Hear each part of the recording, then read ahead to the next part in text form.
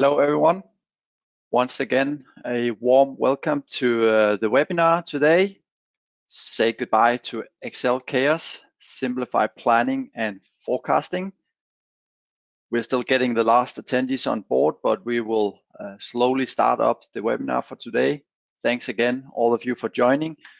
Just a few housekeeping elements before we go too far. So all participants are on mute.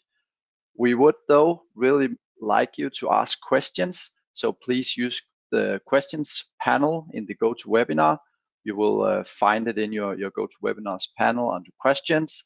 Please do ask a lot of questions, and we will answer them at the end of the session. We really want this to be interactive. So yeah, please do that as much as possible. Today you will hear from myself. My name is Michael. I'm a channel manager at Jedox. With me, I also have my esteemed colleague Wolfgang from our solution advisory team, and Wolfgang will be getting into a very exciting demo of Jedox. But before going into that, just want to talk a little bit about the topic today, but also tell you a little bit about Jedox if you don't know about us. So Jedox, our mission is to empower organizations to deliver adaptable plans that outperform expectations. We are working with more than 2,500 customers worldwide, have more than 20 years of experience serving companies across the globe. But really, one of the things that we are very proud of is the customer satisfaction. And that's not something that we're just saying ourselves. This is something that is also recognized in Gartner, BARC, and other analyst surveys where our customers have rated us. And that's something we're of course really proud of and happy to work with all of our customers. Enough about Jedox, but on to the topic of today, so avoiding Excel chaos. And I just brought along a quite interesting statistics here. So actually 74% of organizations are still reliant on Excel for budgeting, planning, and forecasting. And of course, the point here is not that we should not use Excel. Excel is a great tool for many purposes, but I think the problem in this sentence is the word reliant. So when we solely rely on Excel for the budgeting, the planning, and forecasting, there are certainly some pitfalls, some issues that we need to address. What are some of the typical issues that we might see when talking about being reliant on Excel?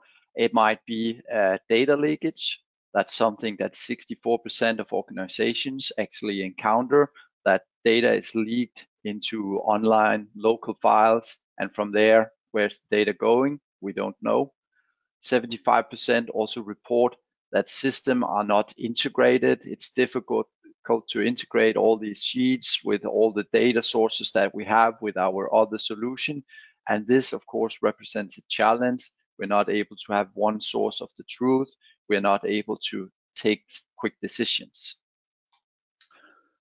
These are some customers that we are working with at Jedox, and what they were saying before they implemented Jedox as an FP&A EPM solution. So the fact that it was extremely challenging for finance to support all the multiple plans and forecasts using Excel, that it was a very labor heavy and very prone to error process, and also that an Excel-based forecasting budgeting system simply cannot cope with the growth of our company. And these are very, very typical challenges that we see. Digging a little bit more into why is that actually a problem, then if we look at a typical planning, analysis, reporting cycle without Jedox, without a modern EPM tool, then it could look like this, where we have Excel, we are creating some templates, we are loading in data, we distribute our sheets out to colleagues that needs to type in data. We need to collect the data. and monitor also, are people actually typing in data? Are they typing in the right fields? What are they actually doing? We need to validate the submissions. Maybe here we actually need to go back once again, distribute, secure the data, collect the data, and again monitor. All of that before we can start consolidating the results, doing our analysis, maybe making adjustments and finalizing.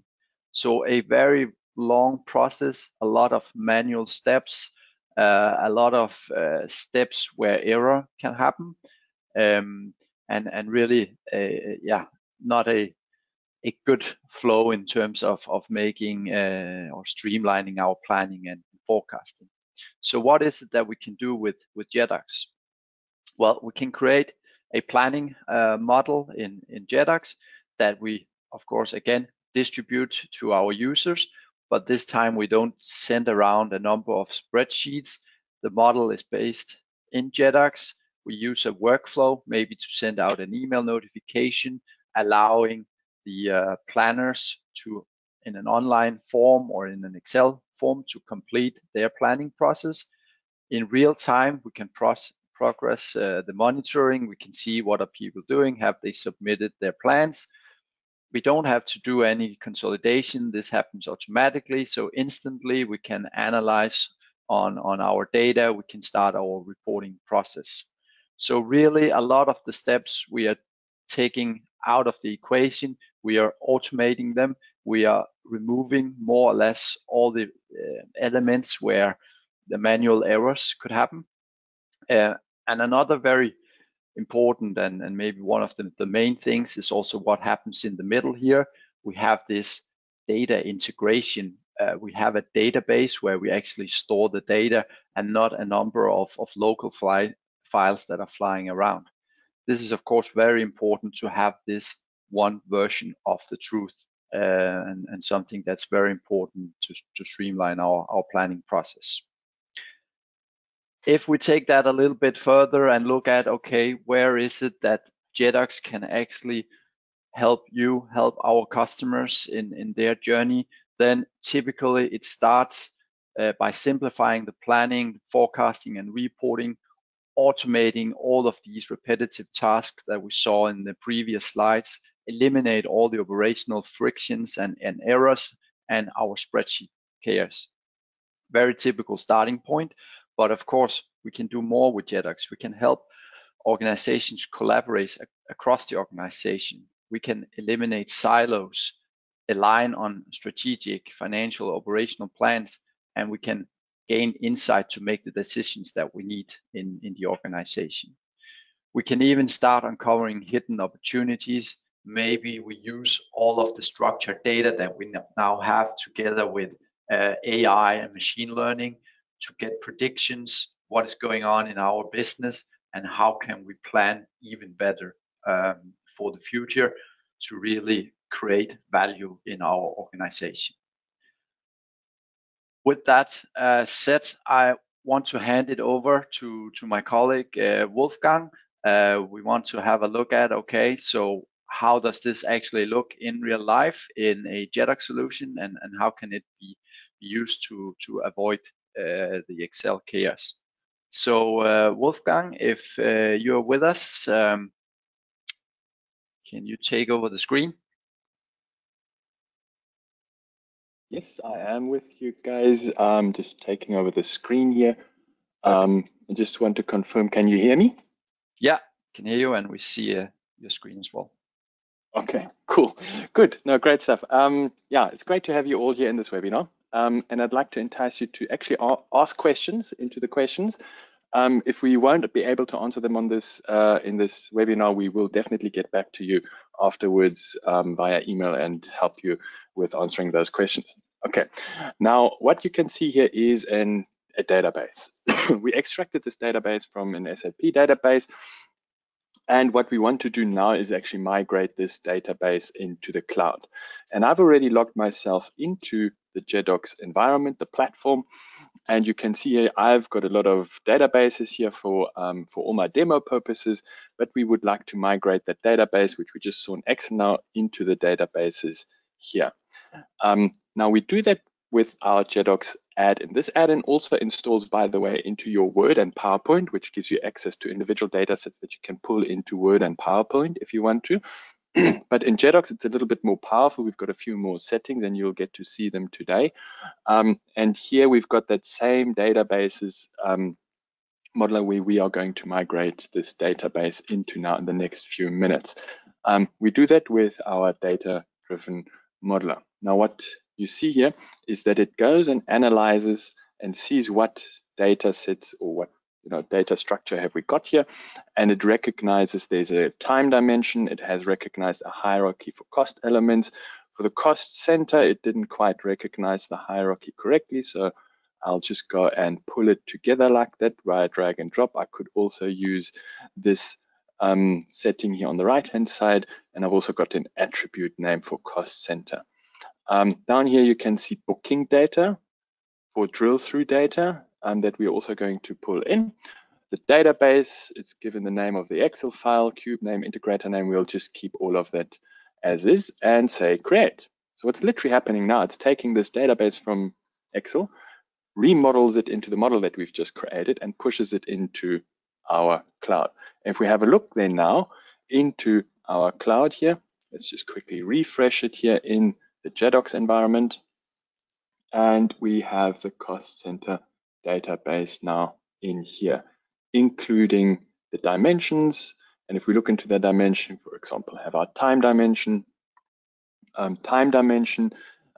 we can start editing these dimensions, add hierarchies, and we'll do some modeling throughout the next few minutes now. But for now, let's just quickly maybe add a new year on top of 2024, add a parallel hierarchy for 3 months rolling. And if we update the dimension, you see how quickly we actually add the year 2025, and also rolling months parallel hierarchy for reporting purposes at rolling intervals. So even the month dimension is very easy to set up. If we go and have a look here at our cube again, we just quickly want to activate the audit trail, because we're going to audit the activities that we are doing now in the next half an hour. But you can see here that we've got 5,000 filled cells in this database. If we go back into Excel, you will be able to see here now down here that we've got roughly 109,000. That's vastly more. Why is that the case that it's so small in Jedox?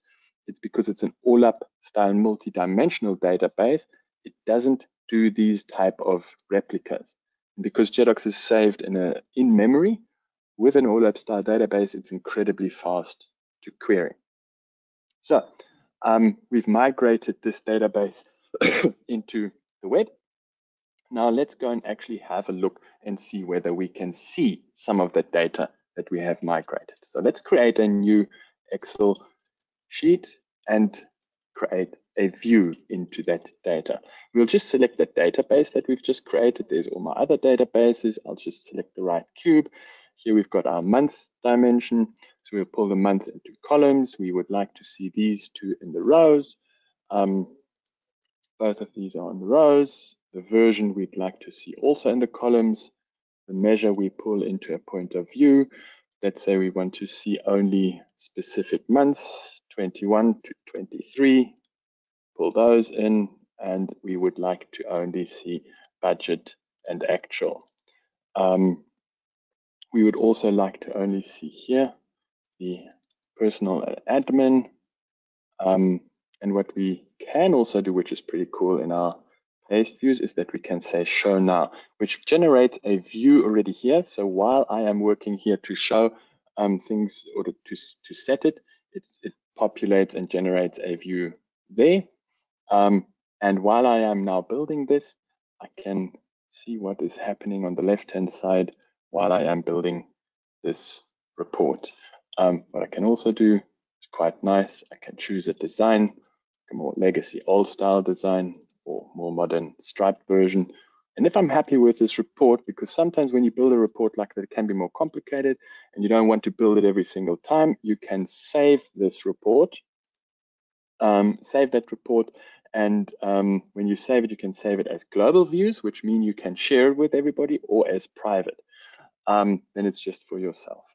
We're now not going to save that because this was a very quick report we generated, and let's go and paste this in. So you can see here, we've got our years. You can drill into the quarters and into the months if you want to. We can actually also create a filter, a sort filter. Say we want to filter this by size, which means we've got the smallest here on top, the largest at the bottom, and we drill into this. You can see also here, it's from smallest to largest. You can see here we didn't select our attribute names. If we want to see the attribute names, we can say, okay, we would also like to see the attribute names. So it's more clear for us. And if we now say, okay, we close this, it should be now, there we go. And say we want to drill into personal, because here we've also got a hierarchy into salaries and wages. And say, okay, now it becomes very difficult for us to compare these trading versions with each other. What we can do, we say, okay, add a filter. We only want to see trading. And now we can compare trading with each other. So you can see how quickly it is to generate a view, filter, sort, and drill into your data that you've got in a database via Excel, but you can also do this online. So what have we done now?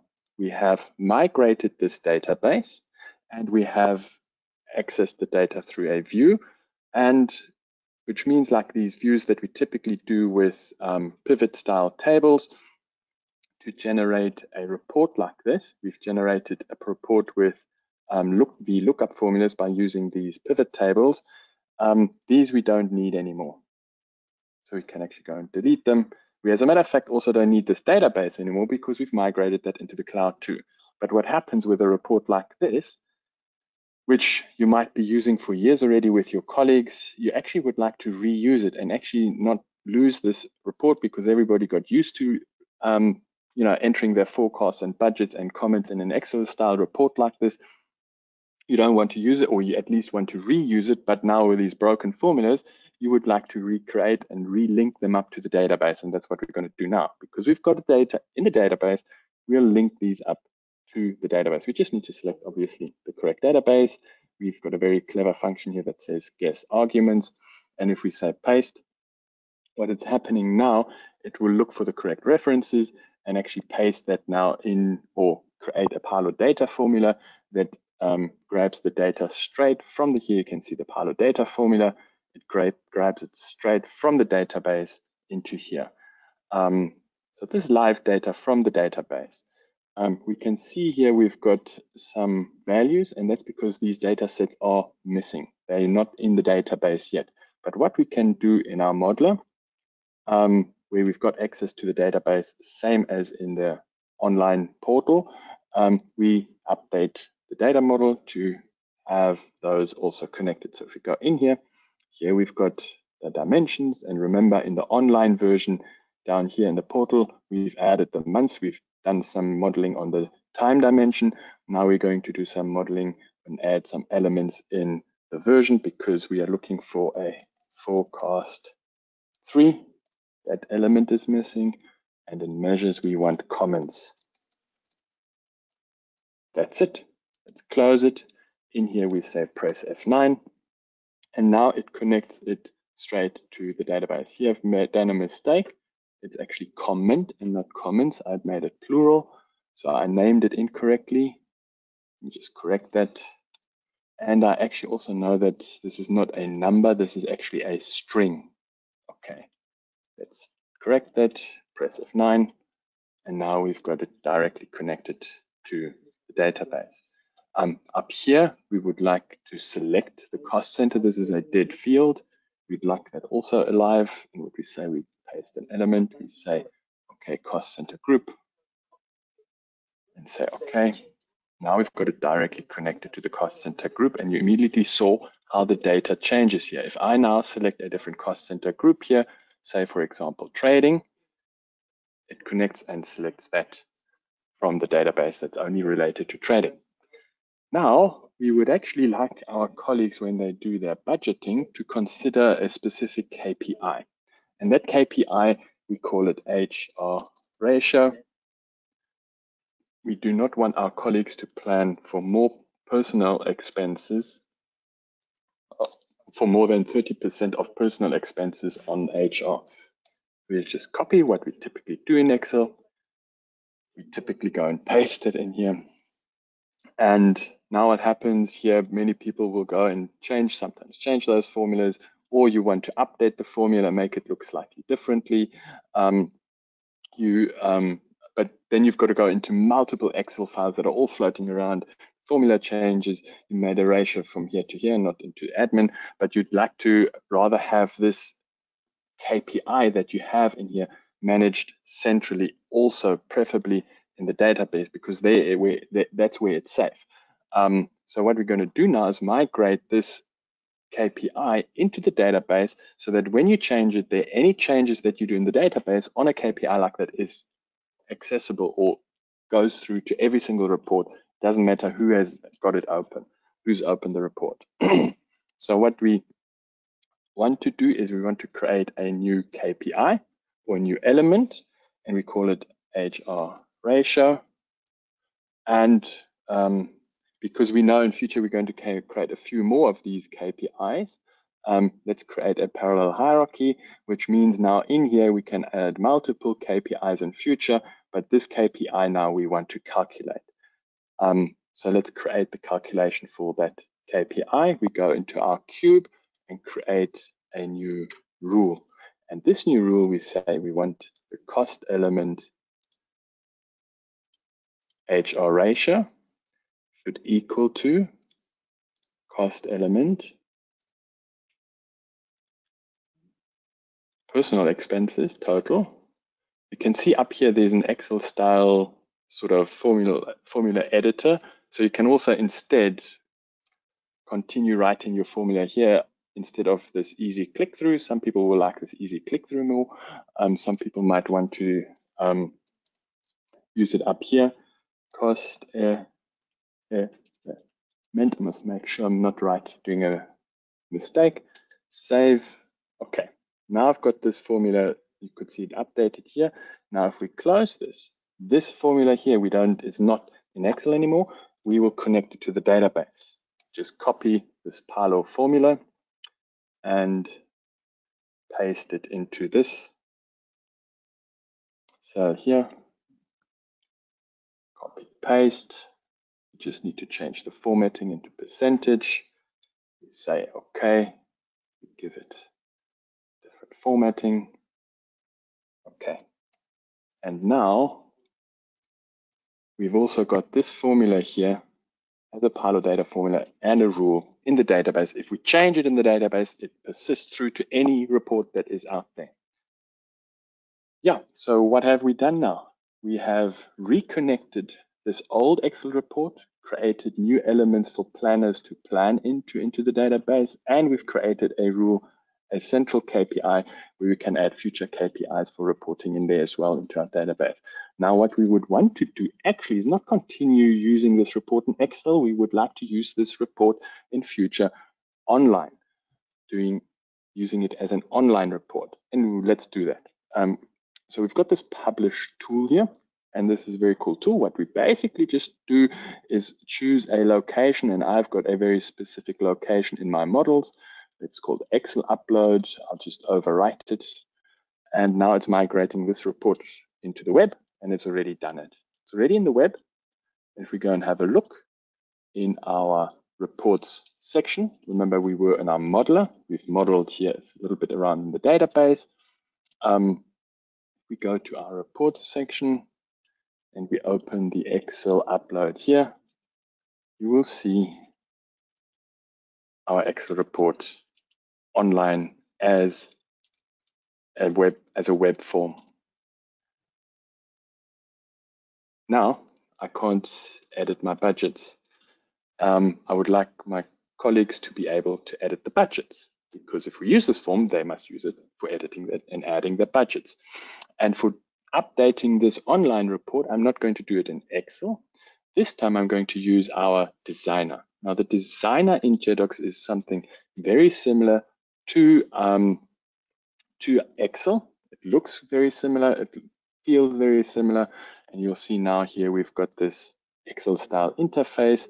We want these to be colored brown and unlock it here. These are locked, and now we can edit the cells because we've unlocked it. As a matter of fact, because we're in here now, let's just quickly also insert a waterfall diagram, because a waterfall diagram may be very helpful for our colleagues to plan better and more efficiently if they can see and compare their versions via a waterfall diagram during budgeting.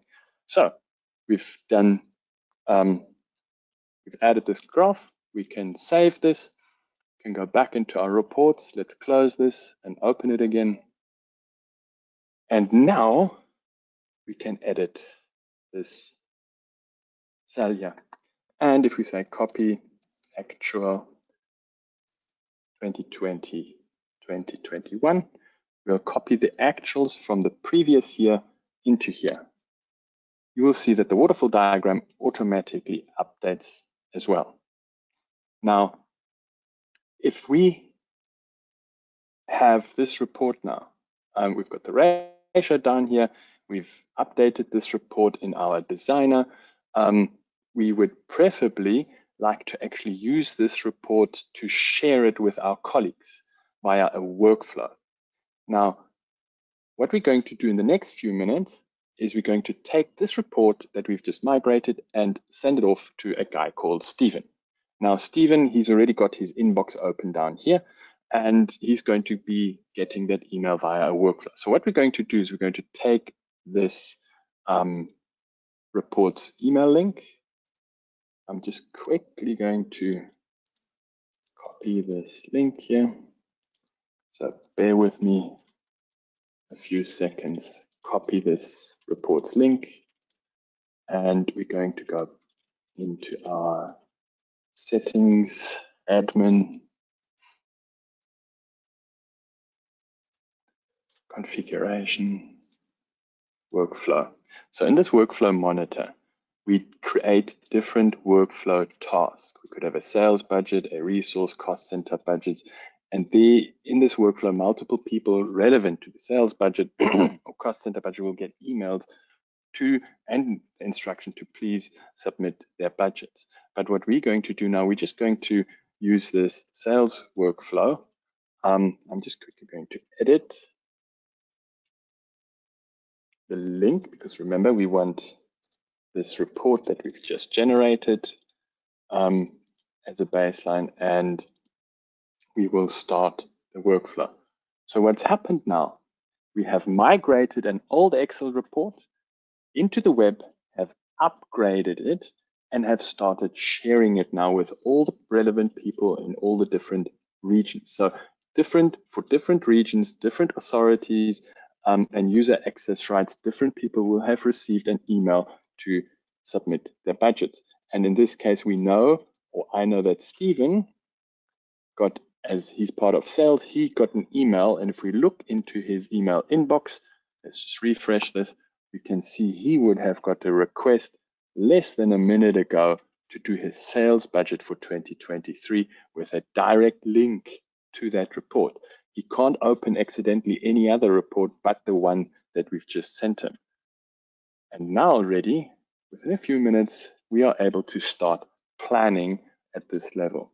Now, we haven't changed access rights for Stephen here on the database. But usually what will happen when you set up your system is that if Stephen is only responsible for administration, he won't be able to access these and plan at that level. He will only be able to plan at level of administration. So let's do that with him. So he says, okay, copy actual 2021. And let's say, for example, let's use the planning assistant, because I could, for example, add 10% on top here.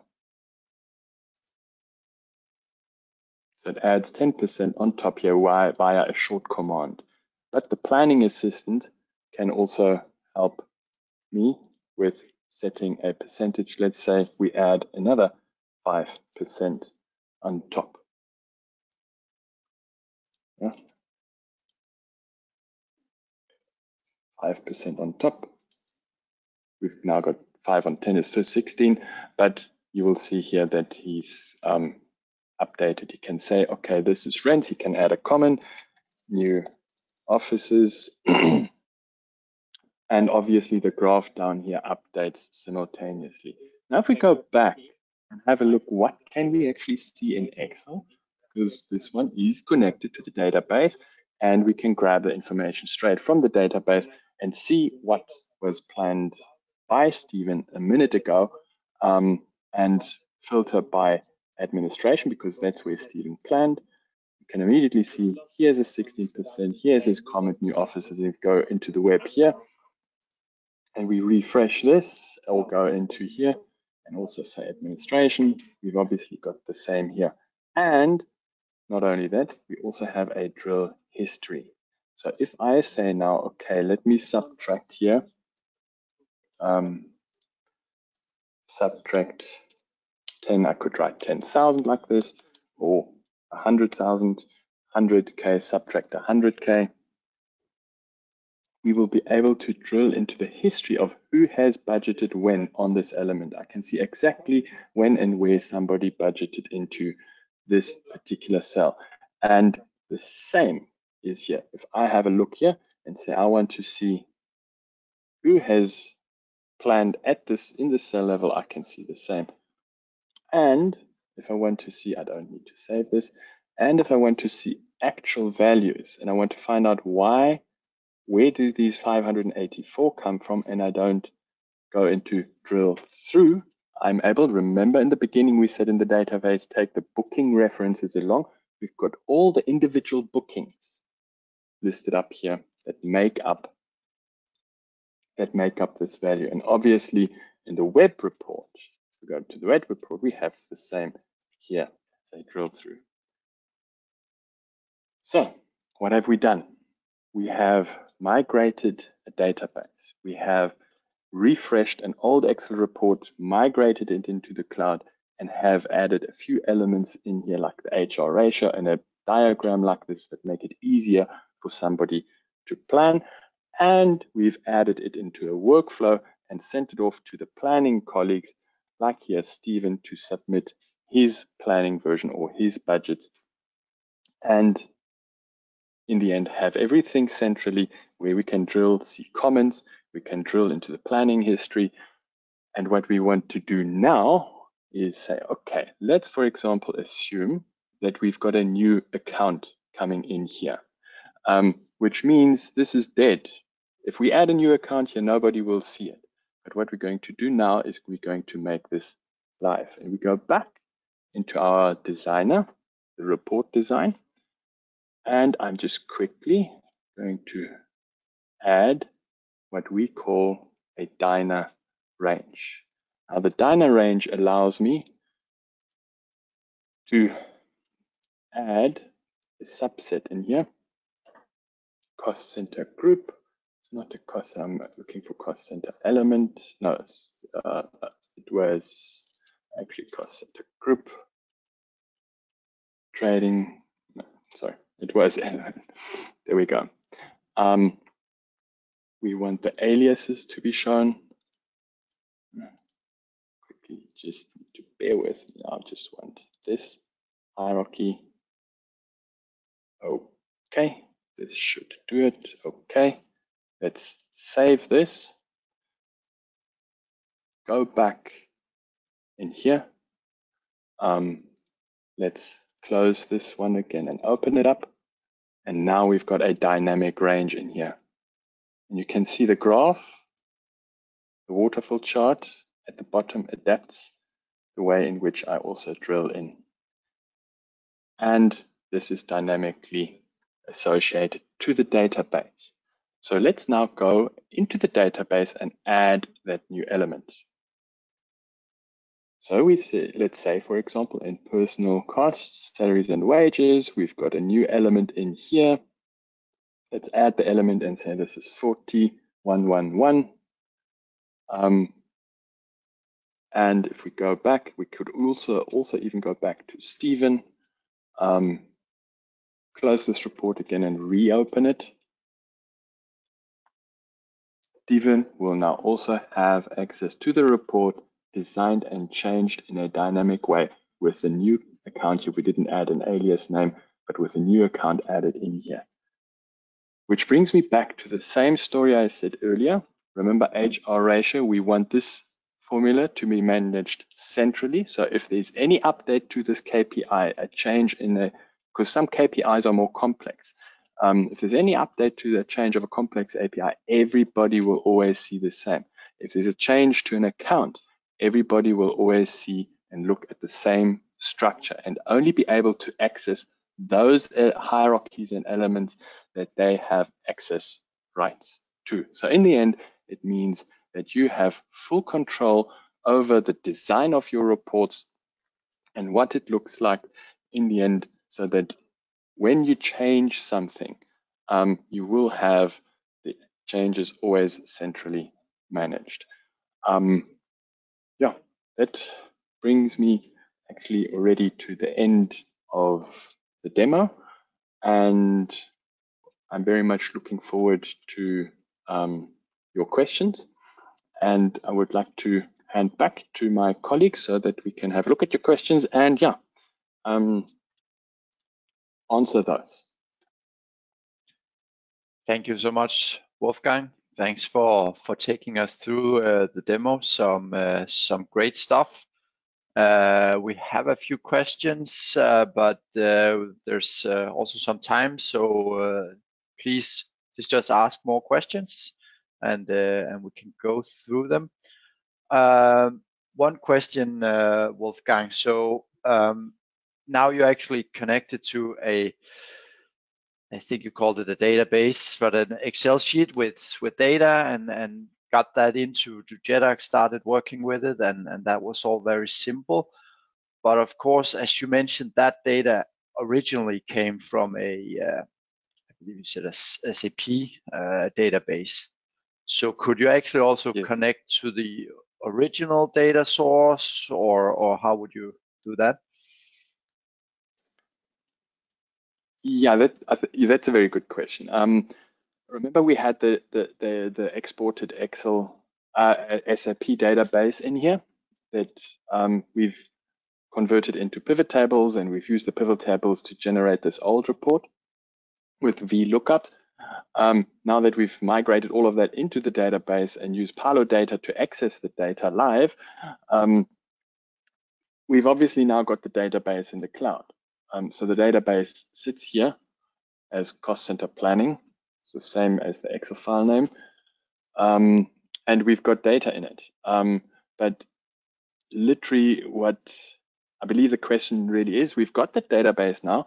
How about, because the original database is an SAP database, how about connecting this database here to the SAP database and be able to synchronize it? Yes, and that is what we would typically do in our integrator. Now the integrator is an ETL process, but let's just quickly have a look into the integrator and how something like that is actually set up, because it's actually not that difficult. This whole environment here in Jedox is a no-code type of click yourself in place environment. And here you can see the cost center planning. While we migrated with the data modeler, the database into Jedox here, it has automatically already created what we call an integrator job. So you can see here what basically happens is, has taken the connection. Now the connection, if we look into the connection here, you will see that the connection actually is an Excel file connection, but that connection data gets extracted, then gets transformed and loaded. So ETL. That load can then be scheduled in a job or creates a job. So if we look into this job here, for example, so this whole process here is what we call is the default job. We are on this default job now. Here you can see the connection to Excel. Here you can see an extraction. Then from the extraction, it transforms it. In this case, there's a FT data, then there's a normalization that happens in this transform, and then there is a cube load. So it has multiple tasks that it does, but it summarizes all of this up automatically into a job. And this job can now be scheduled in our scheduler. So it will run this job here every time that the Jedox scheduler tells it to run. So you could set it to run once a week, once a day, or every hour. It really doesn't matter. But at each time it triggers the job, it will pull that data from the source. Now the source here is still an Excel file. But now that this whole job is already, the whole ETL is already in place, all we need to do here is actually say connect to a different pre-system. In this case, we could connect to an SAP system. And this SAP system, or we could connect to a Dynamics 365 or a Navision, depends on where it comes from. It will recognize it because it's already got the table structure because of the database originally also originating from SAP. We can connect to SAP, Oracle, Dynamics 365, and Navision is for us a particular strong partnership. I'm just thinking maybe I can just show you that how a connection to Dynamics 365 would work. We've got this connection wizard. Also for Salesforce, we've got a connection wizard. And these connection wizards make it even easier to actually connect to an OData or a Azure data lake or a blob storage. All you really need for that connection is an application ID, source ID, URL, tenant ID from the pre-system. In this case, from Dynamics 365, you get this. You can test the connection. So what it does, once you've entered this correctly, it will say, yes, successfully tested. It's tested this now live. And then you can say, okay, you want to pull in a general ledger from your Dynamics 365 or SAP, in this case, Dynamics 365. And it's got really nice steps where you get the cubes out of the pre-system. You create them on Jedox side. The dimensions, here are the 365 dimensions, the Jedox dimensions. You can rename them. You can add additional dimensions, and ultimately in the end you build. I'm not going to do that now, but you actually build the database out. So connecting up to pre-systems, especially with our wizards, makes it incredibly easy. But in our integrator with all other connections, we're literally industry leading with the amount of connections that we can integrate with. So yes, to answer the question, George, you can obviously connect it to your pre-system. That was a very elaborate answer to the question, Wolfgang. But it was a good question. Yeah, and also a very good answer. So that's perfect. And yeah, if you have more questions, please just keep them coming. In a few minutes, we'll probably run out of time, but we'll certainly get back with answers to you. I think I will just change screen here real quickly. And yeah, just again say thanks a lot to all of you for participating in this webinar. I hope that you got a good glimpse of how you can use Jedox to avoid Excel chaos and to simplify your planning processes. If you want to learn more about Jedox, understand how we can maybe help your business, your organization, then we'll of course always be happy to set up a individual session or call with you. So please do reach out to us. Here's our contact info, my own email. You're very welcome to reach out to me if you want to know more. So again, thanks a lot for participating, and have a really great day. Thanks a lot. Bye bye.